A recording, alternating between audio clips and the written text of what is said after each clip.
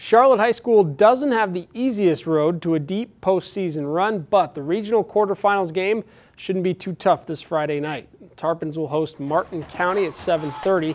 Tigers were 7-3 this season with a strong ground game and a minimal passing attack. Tarpons, meanwhile, are well-rounded. QB Zach Hammond is getting close to 1,000 yards passing for the season. Running back Clyde Newton's also near 1,000 yards rushing. Should be a comfortable Tarpon win, but it's the playoffs, so you never know. We'll have highlights on Subway Friday Football Fever at 11:15.